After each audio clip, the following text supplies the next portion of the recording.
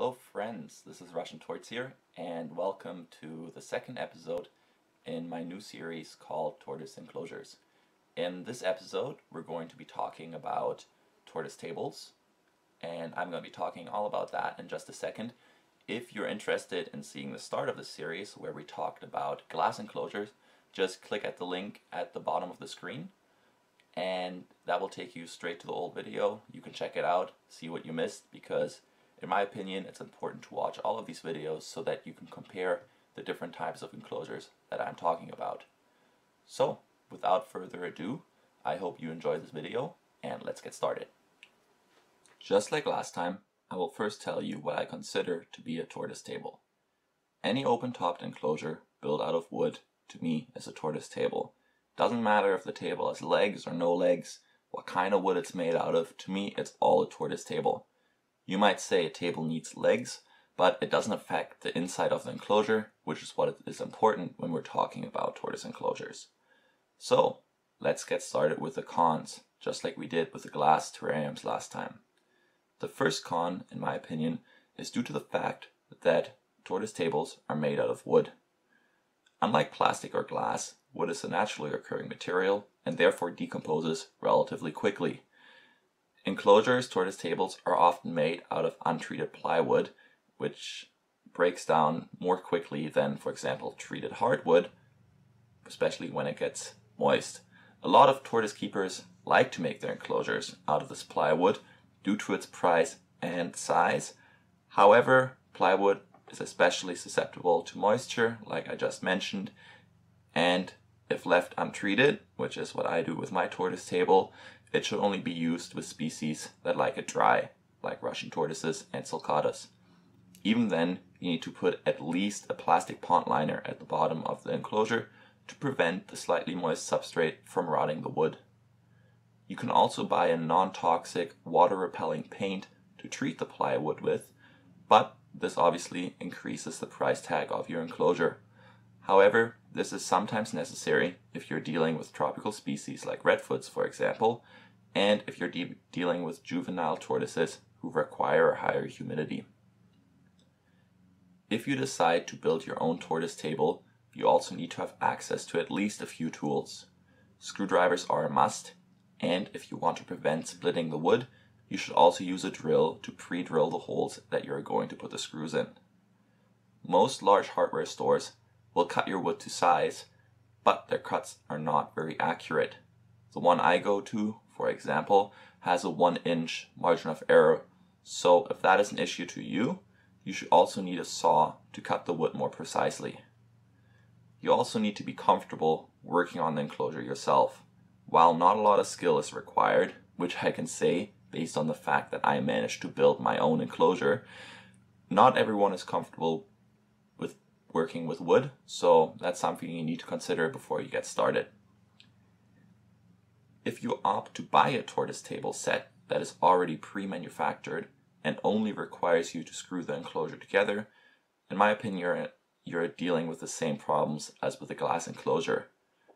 Pre-manufactured tortoise tables are expensive and only come in certain sizes, so this eliminates the whole appeal of having a tortoise table, which in my opinion is that they are cheap and can be built to any dimension you want. Tortoise tables, another con, at least if you build them for your first time, are also not going to win a beauty contest.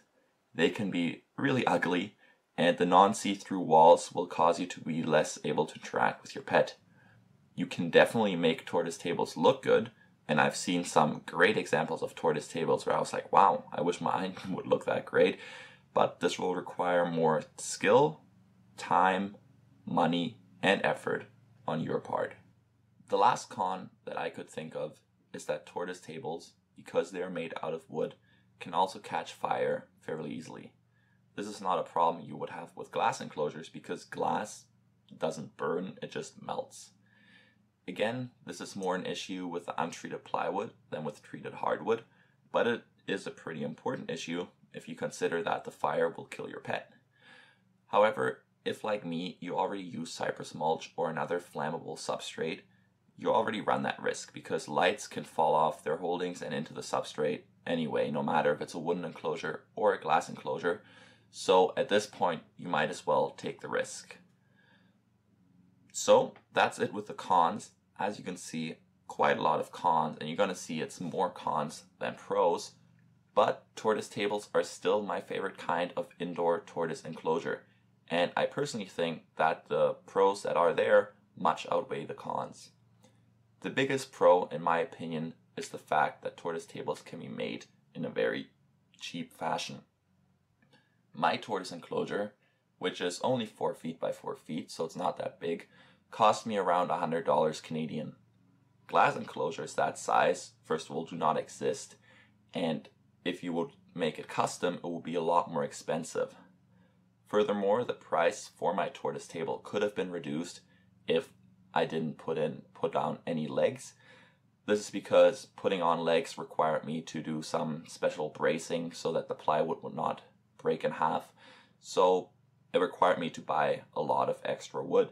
And without that, I would have definitely been able to build the table for under $50.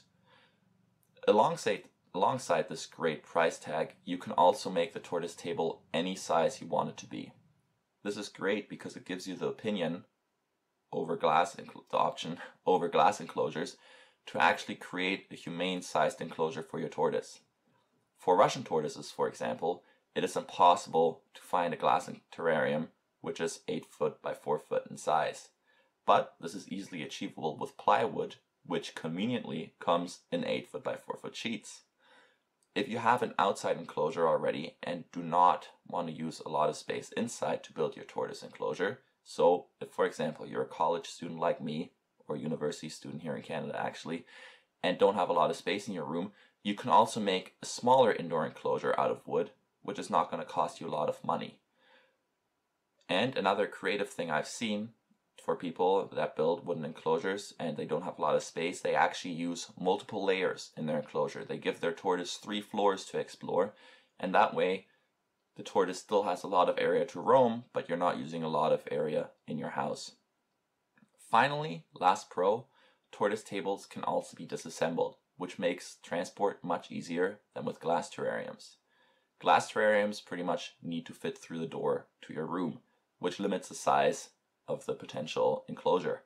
For tortoise tables, all you need to do is be able to fit the separate pieces of material through the door, which allows you to build a much larger enclosure. You can essentially build an enclosure as large as you want it to be. So, in the end, I know it seems like I listed a lot more cons than pros, but in my opinion, most of the cons are negligible.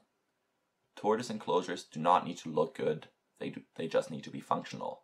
The fact that wood decomposes does not really matter, I think, because most likely you're going to change your tortoise's enclosure multiple times during its lifespan. Let's say you move and you have a different area in your house for your tortoise where the old enclosure doesn't fit, you're just going to build in a new one. And enclosures are fairly easy to build.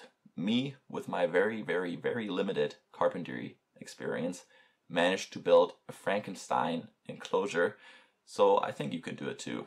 If, let's say, you're 10 years old and you don't want to be carrying these really heavy 8 feet by 4 feet plywood sheets, just ask your parents for help. If you're older like my age, ask a friend, buy them a beer, or if you're under the legal drinking age, buy them an apple juice.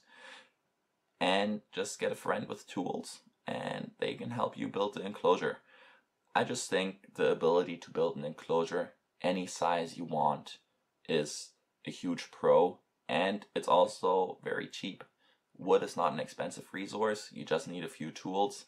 So in my opinion, these are some of the best tortoise enclosures you can build. Alright, and that's the end of the video. I hope you enjoyed it, and I hope you agree with my opinions, but if you don't agree with my opinions, please let me know in the comment section below. I am by no means an expert, and I would love to hear your opinions on this topic. Furthermore, if you are a tortoise owner and you own a Mediterranean tortoise or any tortoise that eats vegetation, which is most of them, and you are interested in winning some food for them, I'm going to put a link at the bottom of this video. I'm also going to put it in the description, which takes you to a contest that I'm actually having right now to win some tortoise food. So far only 3 people entered, and there's only about a week left. So if you're interested in winning some tortoise food, I would invite you to click on that link because it's really easy to enter. All you have to do is make a little video about your pet and let me know in the comment section below that video. So you don't have a lot of time left, but I would encourage you to enter because it's more fun to me when more people enter. So that's the end of the video. I hope you enjoyed it.